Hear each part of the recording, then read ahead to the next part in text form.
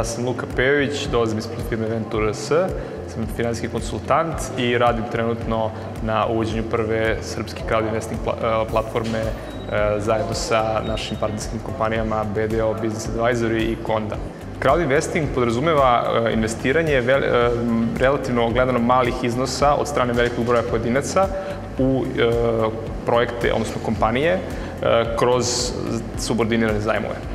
Lokalno, nažalost, kao što sam rekao, ne postoji crowdinvesting platforma u Srbiji, odnosno ne postoji nijedna koja funkcioniše, međutim, nekoliko lokalnih firmi koje potiču iz Srbije su uspešno radile crowdinvesting kampanje napolju, konkretno recimo Strawberry Energy ili Player Hunter su u Austriji, obe su u Londonu uradile uspešne crowdinvesting kampanje. U regionu postoji platforma koja se zove Funderbeam u Hrvatskoj i tamo se pokazala kao jako uspešan model.